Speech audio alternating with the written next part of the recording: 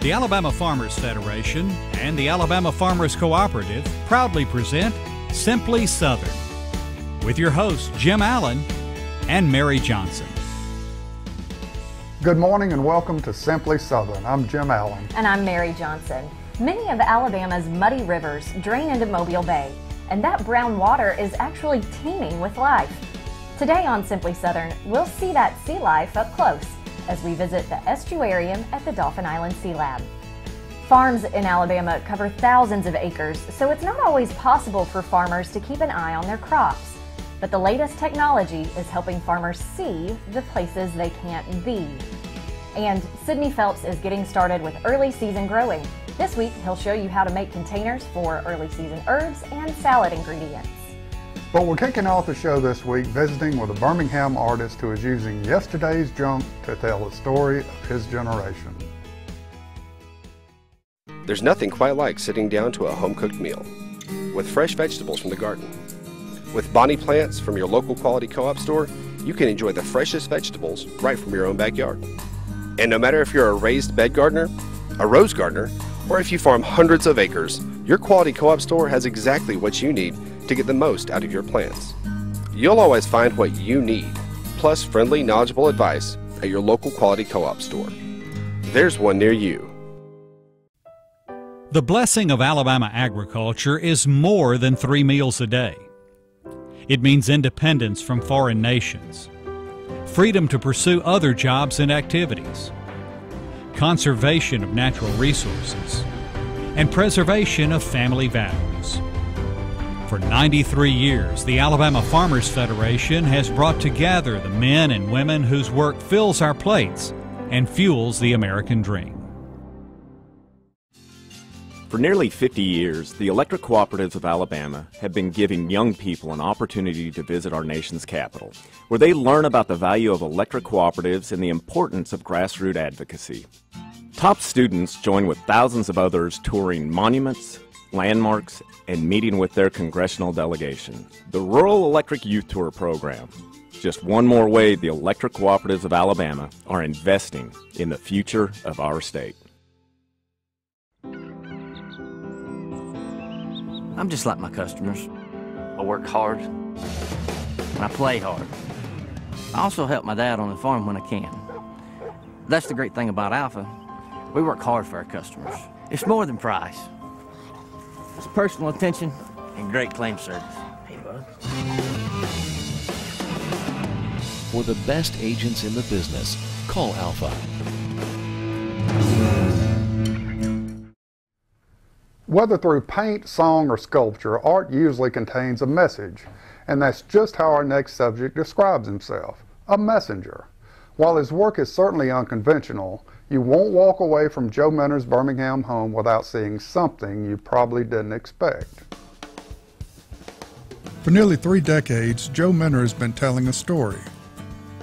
The result can be a bit overwhelming to the eyes, but look a little closer and you'll no doubt see familiar details emerge. Using everything from scrap iron to bowling balls, Joe Minner has built his African village in America as a message to what he sees as a troubled younger generation. What this is a footprint, and what a footprint is, it's passed on to the next generation. So I saw back in about 8 and 9 a falling apart of American family. So I asked God to give me what you would call a vision. So this is God's blueprint. This is what you would call my part of what I had to give back as a messenger to what you would call the next generation. So my tap in is with the next generation. Where some artists work with paint, Minner has chosen to work with what many would call junk. But to Joe, it's much more than that. I'm making a picture so you can see history and walk through it at the same time, feel it and touch it, and it's part of us because we use it to produce what we are. You just pass by old places where all of us live and you see piles of stuff. That was a record. He could go to that pile and pull out something and say, I tell you a whole story on what he threw that on that pile and what it did for it. It ain't nowhere you can go without seeing something that our ancestors touched. So I'm just picking up what they touched, what I touched, so children along the way can feel what we are. As a lifelong Birmingham native, the city's industrial past is represented throughout his different creations. I would start off with wood, but God said iron, it's got to be iron. Now you can go through here and find a piece of iron that's been produced and been used in every kind of way it is. Birmingham is blessed. This area right here got the formation of what they take in the formula to make iron. We got limestone, we got coal, and we got that old iron ore. God bless us. His sculptures touch on history, social struggle, and religion, from the tragedies that shook the world to more recent controversial issues. Menor stresses the importance of leaving a clear record for future generations. We done got to a spot now where we are ashamed of our own self and don't want to tell our own self how it was stolen, what done happened to children and went haywire. Because we won't tell them the truth. Be proud of what you done, because you hadn't done, we wouldn't be breathing here today. With his property overlooking 2 historic African-American cemeteries, Menor feels his efforts to leave a visual legacy are part of something larger. I'm talking to ancestors. See. I got about 100,000 of them penetrating us to be able to accept and hear what we got to say, and what it is a tribute. This is part of the finish of the end of the beginning. You get an understanding of what was the African saying. His music said something, but what was his thought, visual as he said it? Look at all this history. Young folk could walk through here and ask the question, what is that? If you're interested in more information on Joe Menor's African Village in America, or maybe taking a tour yourself, you can visit his Facebook page at facebook.com/Joe Menor African Village. Jim, that really does look like an amazing place with all the sculptures and everything he has there. Yeah, he's got a lot of time and his passion there, and you notice all the metal. I walked through the whole thing and didn't need stitches. That's wonderful, because you're a little clumsy. So. True enough, true enough. Right. Now, when Simply Southern continues, we get a peek at the sea life that makes its home in the murky waters of Mobile Bay. Alabama soybean farmers help fuel the state's economy. Soybeans are used to make clean, renewable biodiesel and are a key ingredient in feed for poultry, catfish, and livestock. Soybeans are used in dozens of products we use every day. But best of all, soybean farmers generate $258 million and more than 4,000 jobs for Alabama's economy, all while helping conserve our natural resources. Explore the power of soy.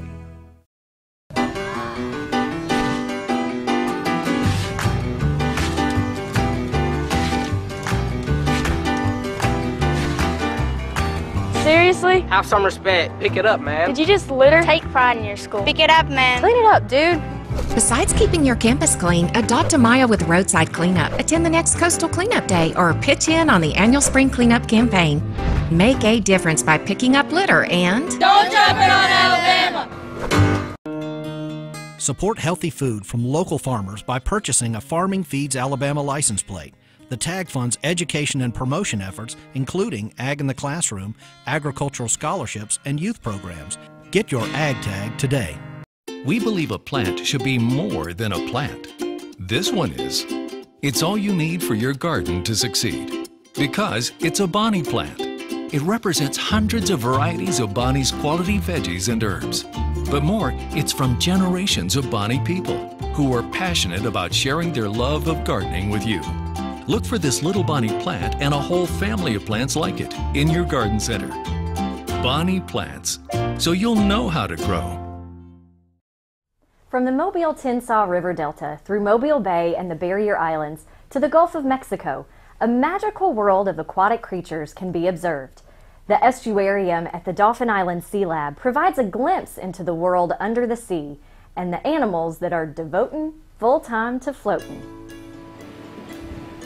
Alabama's southernmost point, Dauphin Island, is surrounded by majestic and mysterious waters, with Mobile Bay on one side and the Gulf of Mexico on the other. And at the Dauphin Island Sea Lab's Estuarium, visitors get to see the sea creatures that live in that water.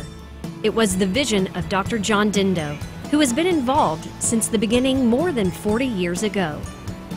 The estuarium's our means of getting coastal marine science in Alabama out to the general public. So we do a lot of different types of work here, lots of different life in and around Mobile Bay. And so this is a way for us to show the public that comes through exactly what lives in and around Mobile Bay. Visitors to the public aquarium wind through numerous tanks and educational exhibits. The tour follows the movement of water, starting with aquatic life found in the Mobile-Tensaw River Delta. Then it's creatures from Mobile Bay and the Barrier Islands, and the tour ends with animals that call the Gulf of Mexico home. All the animals inside the estuarium obviously come from here. They come from the Delta, they come from the Bay, from the Gulf. We'll go out looking for just maybe one specific species. In all, the 10,000 square foot facility has 31 aquariums filled with over 30,000 gallons of water and more than 100 species on display, proving animals love living in the muddy rivers that feed the nation's fourth largest watershed. The bay is a receiving basin for 43 billion gallons of water a day. And that water is brown. It's brown because we've got the river systems that are brown. But that brings nutrients and food into the bay system where the life of the bay is teeming, and it's teeming because of those food resources. Dindo said field trips to the estuarium are extremely popular, drawing school visitors from Alabama, Tennessee, Mississippi, Georgia, and even Kentucky. Estuarium staff provide educational activities that fit K-12 curriculum. Plus, there's interactive exhibits featuring the prehistoric horseshoe crab. Whoops, sorry. Sorry, guy. And a 7,000-gallon ray and shark touch pool. The public and the kids like the shark and ray tank because they can get up close. They swim right close to the surface. You can actually reach down and touch them. The Sea Lab even has dormitories for school groups or businesses that want to make a week-long trip. With additional outdoor attractions, including a children's play area, boardwalk, and salt marsh, it might take a week to see everything. Obviously, this is part of a salt marsh behind me here. So all of this boardwalk is part of the educational. That's why there are signage throughout the whole walk that highlights the types of animals you would find if you walk out into that marsh. Dindo said he wants to make sure visitors, especially students, leave the facility with treasured memories and a passion for exploring their environment. If I get them into the salt marsh where they can feel the plants, they can smell the mud, they can pick up the fish, then that's a lasting impression. That makes a connection that they'll never forget in their life. I guess, to me, messages that I hope they get out of that and out of our education program is passion. A passion for the environment, a passion for the abundance of life of plants and animals that live all around us. Whether it's a marine environment, the mountains, the forests, if you stop, listen, smell, and look, you know, you can develop that passion that makes us all part of this world. You can find out more about the estuarium online at disl.org/estuarium. They're open year-round, only closing for major holidays. So really, it's the perfect stop on your next beach trip down to Gulf Shores. You know, I can't imagine seeing all of that in one day. What was your favorite animal? My favorite, they have an octopus tank. And, you know, it's just about this big, but you don't really think about an octopus living in Mobile Bay. So that was really neat. Oh, that would be cool. Mm-hmm. After the break, it looks like a toy, but farmers say it's actually a valuable farming tool. We'll look at the use of unmanned aerial vehicles or drones in agriculture when Simply Southern continues.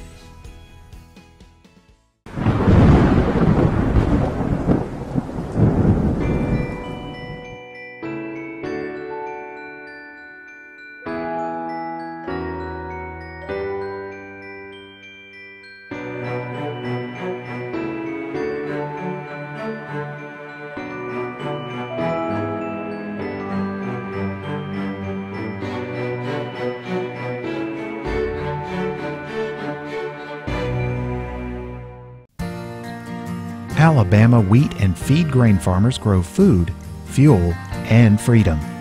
Their harvest helps feed Alabama's multi-million-dollar livestock, catfish, and poultry industries while reducing America's dependence on foreign countries for energy and food. By combining their strength with farmers of other commodities, feed grain growers are fueling the economic growth of Alabama communities. Today's farming operation is more complex than ever before, with precision agriculture becoming an integral piece to farm management. AccuField provides precision agriculture technologies and site-specific management capabilities in a simplified and interactive format, helping you put all the pieces of the farming puzzle together. For more information, visit us at www.accufield.com. Alabama soybean farmers help fuel the state's economy. Soybeans are used to make clean, renewable biodiesel and are a key ingredient in feed for poultry, catfish, and livestock. Soybeans are used in dozens of products we use every day. But best of all, soybean farmers generate $258 million and more than 4,000 jobs for Alabama's economy, all while helping conserve our natural resources. Explore the power of soy. From driving mules to driving tractors to tractors that practically drive themselves, successful farmers are those that have embraced technology. As Kevin Worthington tells us, the evolution of technology is taking agriculture to new heights. With us getting more irrigation, when you add that and more acres every year, it gets a little more complex, trying to manage everything, trying to see how each pivot is working and are all the nozzles putting out. And you know, after the corn gets to a certain height, you can't just walk up to a pivot and see if all the nozzles are putting out properly. So having a drone like this will allow us to fly over it and check out the nozzles, check out the end guns, make sure everything's running like it's supposed to. Brandon Moore and his father Mike grow corn, soybeans, and wheat on 3,500 acres in North Alabama. Their goal is for every acre to produce to its maximum potential. They see technology, and in this case drones specifically, as a way to help them reach that goal. Farming the same ground for you know, several generations like my family has, you get a feel for a certain field. You know where the good spots are and where the bad spots, and having this drone will allow us to go directly to those spots to see how a particular variety of corn or soybeans or wheat are responding to a spot that we know in the field is usually a high producing spot or a low producing spot or a wet spot or unusually dry or hard spot. So we think this will give us a lot of ability to scout large acreages of crops more efficiently than we do now, having to go out there physically. Tommy Whitaker, who operates a hobby shop for remote control enthusiasts, says this technology may be new to the Southeast, but it's not new to agriculture. He says Midwestern farmers with lots of acres have been successfully using drones for about the last 10 years. Growers can examine crop conditions from the onboard camera while the drone is airborne, or can study the high-quality video once it's landed. The videos that we took today, those were recorded on a micro SD card, and that SD card is being uploaded to a computer as we speak. You'll be able to review that video. It's, I believe we filmed in 1440 wide today, so high-def video. And you can get a lot more detail by going back and post-processing that video. You may see things that you didn't see while we were watching the real-time system. The copter comes with a number of features. One allows a producer to monitor certain plots at various times in the growing season during variety trials or for other reasons. The waypoint system is based off of GPS, and it basically is an underlying Google map that would come up on your iPad, and you can go out and define a waypoint pattern for a particular area, like this field that we did today. You can save that waypoint pattern off, and the farmer can come back and basically repeat that waypoint pattern as many times as he or she likes. And it's a very simple system, doesn't require a lot of flight knowledge of the machine. Whitaker says most people can master the basics of flying in a couple of hours. Moore, meanwhile, says the drone has already saved him a lot of time and trouble as he prepared to begin wheat harvest. We had one field that we just always start in, and we knew we were going to start there, and we flew the drone over it, and we found out that the field edges were very dry and ready to pick, but once we got out into the middle of the field, the stalks were still green and still a lot of green in the heads. So we just decided, right then on the spot, within 5 minutes of flying the drone, that well, this field needs another couple of days before we start. Various models range in size from about the size of a bread box to the equivalent of a 4-foot diameter table. And prices begin at about $1,000 and can climb as high as $10,000 depending on the size of the aircraft and its features. For Simply Southern, I'm Kevin Worthington. You probably heard stories of near misses between airplanes and drones. Well, the Federal Aviation Administration is developing policies to regulate them. Right now, the primary rules are to never fly them above 400 feet or in close proximity to an airport. That's one of those kind of dull rules, too. I can't imagine somebody thinking, hey, let's go fly this near an airport. It's like somebody pumping gas with a lit cigarette. Exactly just right. A knucklehead. Yeah, just stay away.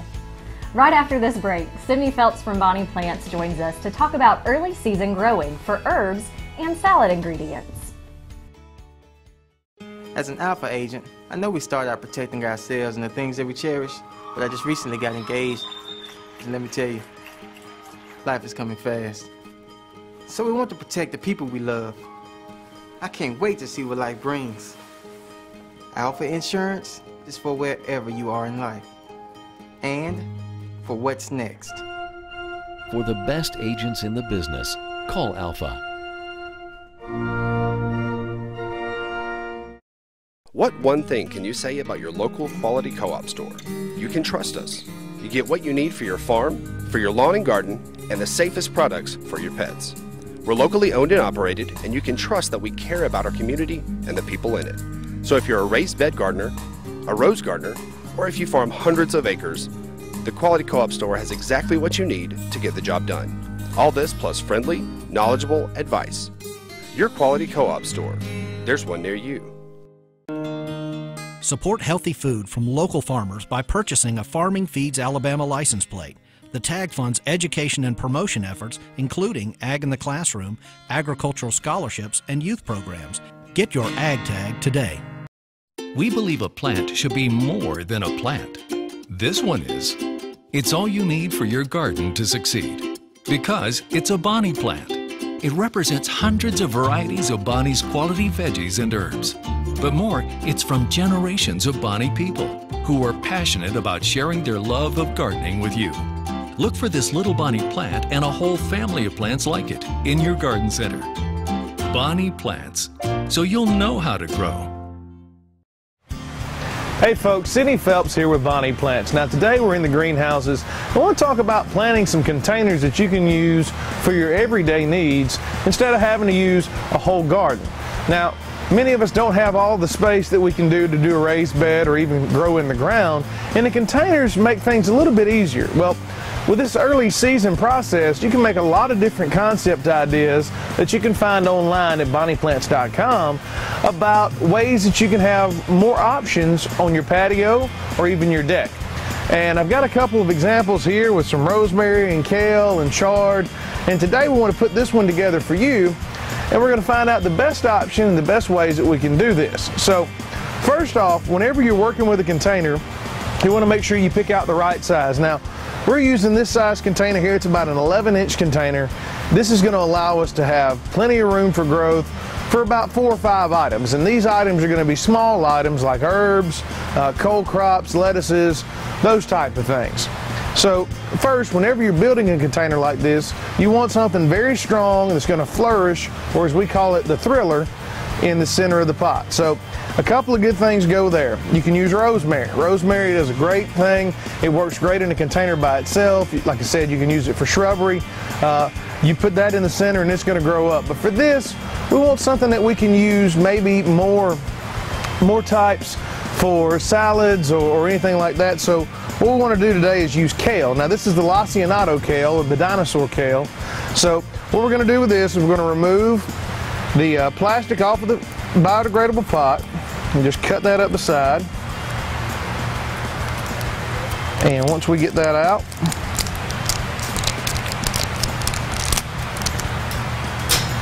remove the wrapper, take that first part of peat, the biodegradable pot away, crush the bottom and dig your hole deep. So we want to get that down as deep as we can, and we're going to put that kale in there.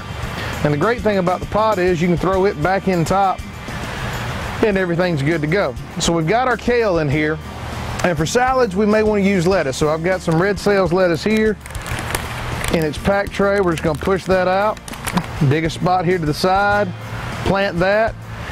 When you're planting any type of round container, you want to make sure you put odd numbers. So we've got our center, so we're going to do 1, 2, 3, 4. So that gives us 5 plants in one container. That allows it to grow even. So we've got lettuce there. We're going to put some broccoli in here as well. So we're going to put this here at the front. And we're going to add some romaine lettuce. Put it back here at the back. And you can mix and match this. You can use different colors, you know, all different sorts of things. We've got Swiss chard, and you can even use spinach. To find out more about using these type things, and even using herb gardens with parsleys, rosemaries, thymes, you know, thymes are going to drape, parsleys are going to flourish around the side. You can find all these type concept ideas at bonnieplants.com or on the mobile app, Homegrown with Bonnie Plants. There really is nothing like that first fresh salad from your garden, because you've gone for a while without anything, and then you get all those fresh vegetables so early. It's almost as good as that first homegrown tomato of the season. That's right. We still have that to look forward to. That's right. For more information on how to make your backyard garden successful, visit bonnieplants.com. You can also find out more about the stories we featured today by visiting their individual websites. For more information on Joe Menner's African Village, or to help you plan a visit, visit his Facebook page at facebook.com/Joe Menner African Village. See more of the magical underwater world of Mobile Bay by visiting the Estuarium at the Dauphin Island Sea Lab online at disl.org/estuarium. And for more on unmanned aerial vehicles or drones, you can visit emergentrc.com. While you're online, be sure to like our Facebook page, or head on over to simplysouthern.tv.net for more information on our show, or to view past episodes you may have missed. We hope you'll be back with us next Sunday morning as we visit a grit farm. Now, Jim, what is a grit farm? Well, actually, it's a place with a mill that grinds grits. Oh, okay. That makes sense. Some really nice people there I think folks will like to see.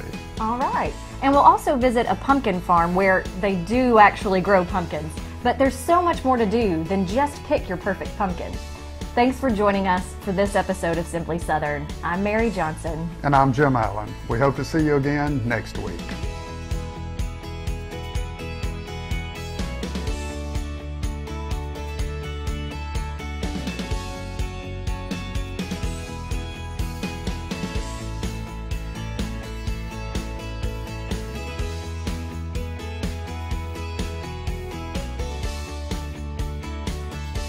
Simply Southern is a production of the Alabama Farmers Cooperative and the Alabama Farmers Federation.